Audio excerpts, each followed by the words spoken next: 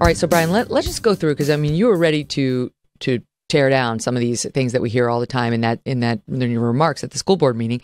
And, you know, for those, I mean, I'm in New York City today, like the heart of New York City, and the people here, they don't see the world as you see the world. The white liberals who run this city have a very different message, and it does not include I live in America and opportunity is everywhere. It's about America is a racist country, that there are racists everywhere, and that you are disadvantaged because you may be half white, but you don't have white privilege because your skin isn't white like theirs is. And they feel guilty about that. And they want you to know they feel guilty about that. And they really want to tear down the country because it's been built on that privilege that must be destroyed. So what do you say to people who think that way? What I say to them is, number one, don't believe the lies. Believe your life.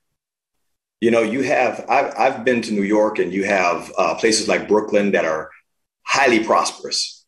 So if you just believe your life and your interactions with your neighbors and commerce, and, you know, you're going to the school sporting events, just believe your life. Don't live your life and then watch the news and let someone tell you that your life is actually not your life.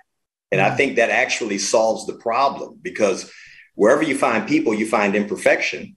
However, America is the greatest place on earth. If you're a minority, I mean, where are you going to find greater opportunity than in America? If you're a majority, where are you going to find greater opportunity than in America? This place has become what it is. We've all made it this way. And let's simply believe the life we live every day. But you're coming from North Carolina. This is traditionally a southern state. You're telling me you haven't bumped into some racists in your time, in your 40 plus years bouncing around with your family state to state? Like, you must have run into people who treat you differently because of the color of your skin. Absolutely. It happens. It doesn't happen every day. It doesn't even happen every month, you know, but I don't assume if someone doesn't like me, it's automatically because I'm Black. Maybe they just don't like me. Mm-hmm. And I've met racists and encountered things, and I'm like, ooh, that was a little odd. But that's all it was odd. Like, I go live my life. You know, you live life with the people who say yes, not the people who say no. You know, your life is made up of the people who are your friends, not the people who aren't your friends. And that's the way it goes. What about what you were saying in your remarks about transgender swimmers and so on? Like, that is a big issue for a lot of parents who are too afraid to say anything about it. But that's why I think this Leah Thomas swimming and crushing all the women in these races is actually a good thing. I'm like, go, Leah, go. You do it. Yeah. You know, and the women, I'm sorry, I understand it's hard for the women on her swim team to speak out. They're worried about getting jobs. Let them learn the lesson firsthand of what happens when you stay silent. This is what happens. This is what happens. And Megyn, that's actually, you know, that's why we homeschooled. You know, that's why I love school choice, because what occurred was I didn't know how to go to a school board. I didn't even know that existed, you know, as a younger man. So when they were bringing in the sex education and saying they wanted to talk to my kid, I'm like, how about you're not going to talk to my kid? and now I'm saying, oh, I'm going to fight for this because my kid is going to go there, you know, and it's just ridiculous, the common sense part. And I'm not telling anyone how they should feel. I'm saying how it needs to be for my child. My daughter, no dude is going to push around my daughter.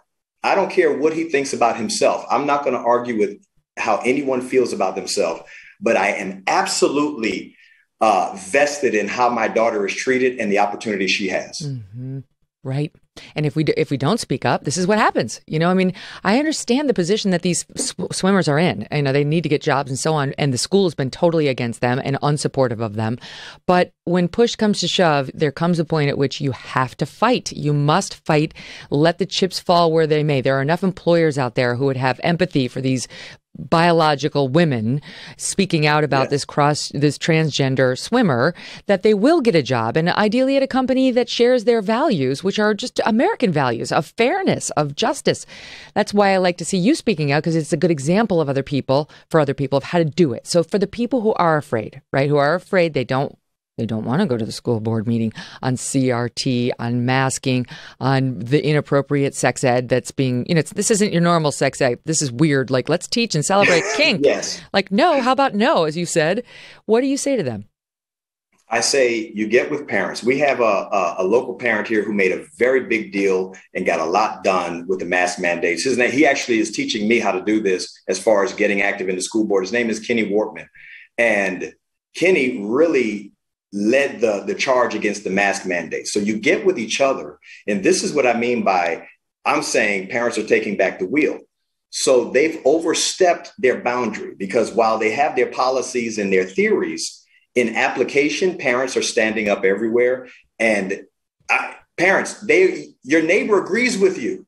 Mm-hmm. Your neighbor with a daughter, with a son, agrees with you. Talk to them and then show up to the school board meetings, show up to the commissioner meetings, and tell them you agree. We need laws in place, not just resolutions. There's no consequence on a local school board resolution. We need laws in place that carry consequences, so that our children can be safe, so that they can have the future that we've envisioned. Hey, thanks so much for watching. If you like what you just saw, hit the subscribe button for more clips and full episodes.